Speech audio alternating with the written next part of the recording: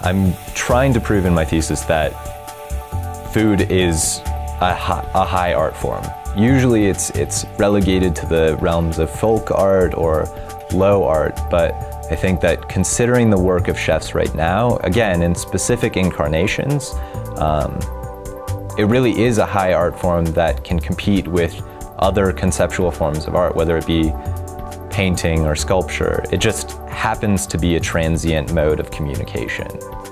For the motivated student who wants to make it happen, there are resources on campus and there are supportive professors who are willing to get you on the right path and to a certain degree guide you down that path. The art history department has been fabulous. We have some really world-class professors out here doing some very interesting work. Boulder is a great place when it comes to the farm-to-table movement, the organic movement, all of this stuff.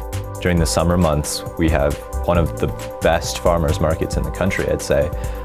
I really like the idea of being able to conceptualize something and then having somebody experience that and having it sustain them. You can't create new ingredients. A carrot is a carrot. You can't make a new carrot, but you can take those ingredients and make something new out of them. Generally, people enjoy the food and I think enjoy the experience of somebody caring about them.